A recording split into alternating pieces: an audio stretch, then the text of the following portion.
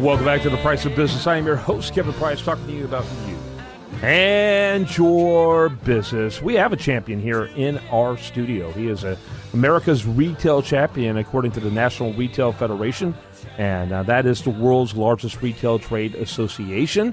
And Rex Solomon of Houston Jewelry is our champion that we're going to be talking to today. And welcome to the program. How are you, sir?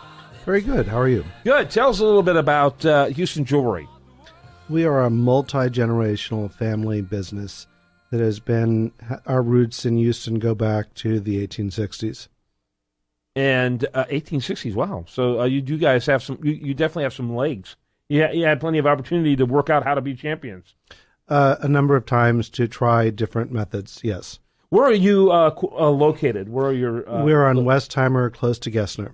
Westheimer, close to Gessner. Okay, very good. Talk a little bit about what's going on in your business today, and how do you get that kind of distinction today? What criteria was involved in choosing America's retail champion? I'm not exactly privy to exactly what they'd use to choose. However, over the years, we've tried a number of different innovative techniques in changing the business model, and we've taken the forefront in getting involved in trying to change the regulatory environment, both on the local level, the state level, and on the federal level.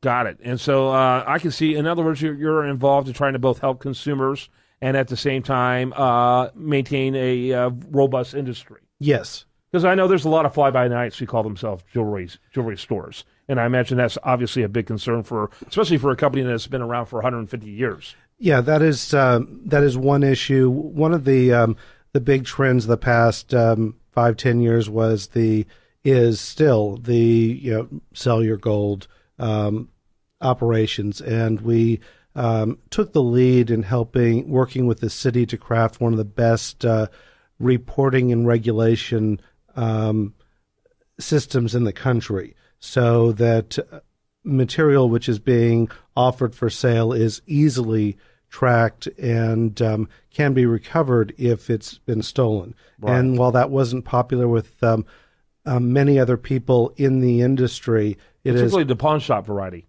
The pawn shops actually have a very robust reporting system. Uh-huh. It was the unregulated shops which were popping up on every street corner. And at the time, there was an antiquated paper reporting system, which pretty much meant that if something was stolen, it was never going to be found. Mm-hmm. Now it's a instantaneous electronic reporting, which is instantly searchable by police through something very similar to a Google search, with capturing the image of the person who sold it as well as their thumbprint. And the city of Houston, to its credit, has the strongest regulations in the state in that regard, and actually has a precious metals unit of the Houston Police Department, who are based very close to here, and they specialize in these types of crimes. Yeah, that's interesting. So what would you say is the state of your industry today, the jewelry industry today? The jewelry industry, in the summer, it's very slow. We are a event-driven industry for at least the past 100 years, where the critical part of the season, the year, is the Christmas season, and that's typical with a lot of retail, but that is the major season. During this time of year, we have people getting engaged all the time. There are some larger economic forces at play in the industry right now. Precious metals have taken a turn downward, which means that the product is going to be less expensive in this coming holiday season if these trends continue, as the dollar has strengthened, which is defying all logic, by the way. Yeah, except that if you study monetary policy at all, it's shocking to see where the dollar is. But it is very shocking. Yeah. But even more shocking was the collapse of the Chinese stock market and the collapse of the Chinese economy, which then makes the dollar stronger for some reason, unless they want their dollars back, which would be a different issue altogether. So those larger forces are at play as well as locally.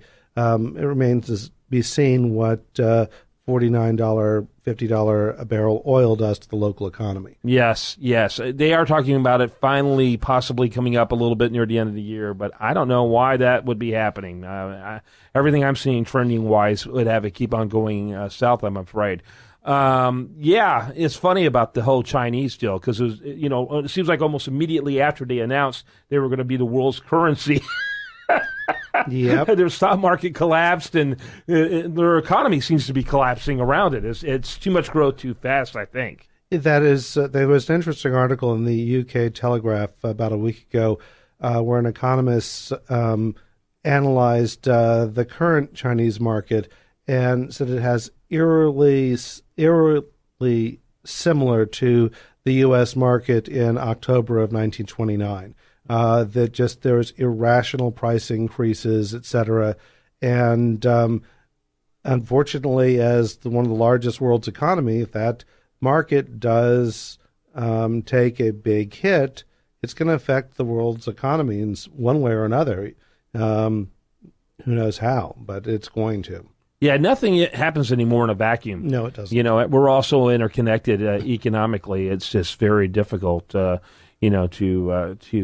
really respond or even know how to respond.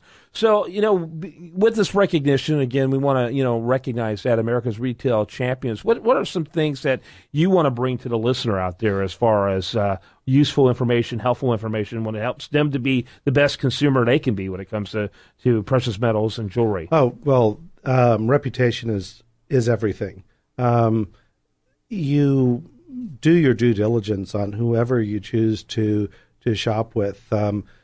Check the Better Business Bureau. See what the reputation is.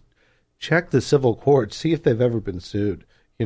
See how long they've been in business. See what the reputation is. There are a number of very fine businesses in the listening area, and there are others who are questionable.